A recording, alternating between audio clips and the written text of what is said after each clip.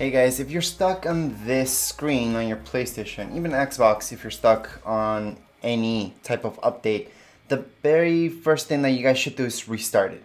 So right now, this has been like this forever, and we can't just start the application without updating, so do not tap right there. What you need to do on your PlayStation controller, for example, is just press that middle button, your PlayStation button, okay, and you're gonna see power. From there, just go right into restart PlayStation.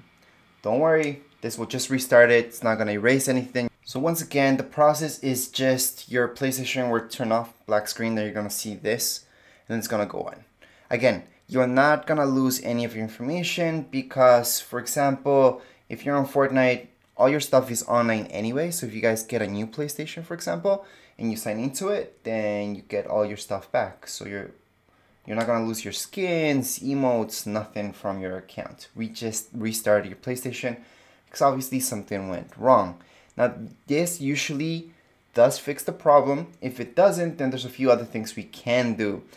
So for some of you, it might be a Wi-Fi issue, so just hook it up directly to your router using Ethernet cable. Other than that, right now if we go to Fortnite, which is the game that this was stuck on, it should have refreshed the file right now, and luckily it does say 0%, which is actually what we want, because before it was stuck at 1% forever.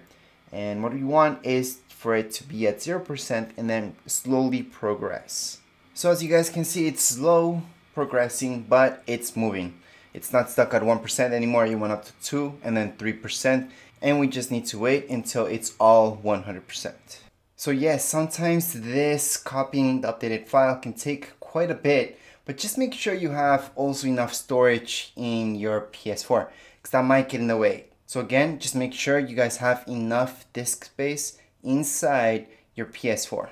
If you find yourself stuck, well, the last resort will be to uninstall the game and re-download it.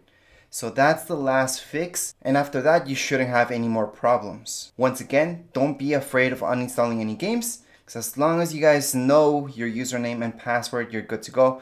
Most of you in PlayStation or Xbox have signed in using your PlayStation or your Xbox account, so that way it's always linked up, and no matter what you do, you're good to go. So for example, if you go right now into another Xbox, into another PlayStation, and sign in there, you will see all your skins, all your V-Bucks are still in there.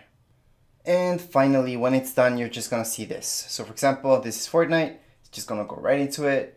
It's gonna log me in, and everything should work just as it should. And we are all done. Anyways, that would be it for this video. If you guys have any comments, questions, you guys can write down here in the comments area. And don't forget, subscribe and rate. Thank you.